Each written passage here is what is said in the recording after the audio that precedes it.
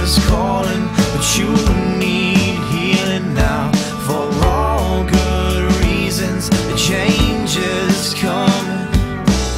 Well, change is coming for all good.